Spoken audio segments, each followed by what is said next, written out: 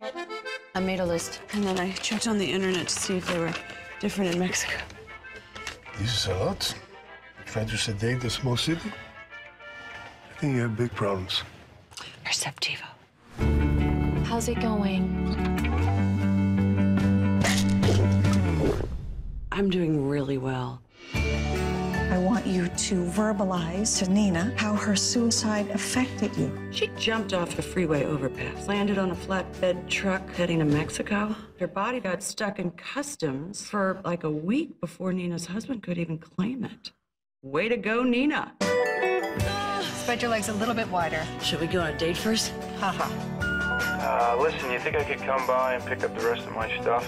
I think it's prudent if we don't see each other.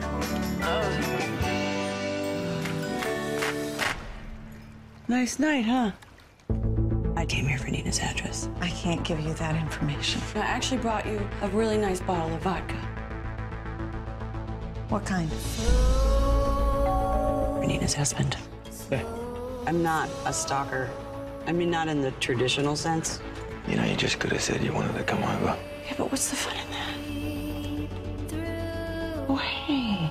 What are you doing? He doesn't even like you. I know about your accident. I can't save you. I could barely save myself and my kid. I'm not asking you to. Is Bennett, is a man outside? Get off my property. If I could switch places, I would. I wanted to tell you that.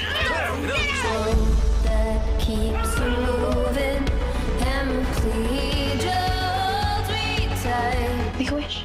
Can't think of anything. Doesn't matter. Just blow them out. I can try, but sleep is drowning into the ocean, into the night. Is it the glow that keeps you? I am in a lot of pain. Do you want to get better? Really? Say it, Claire. I do. And please just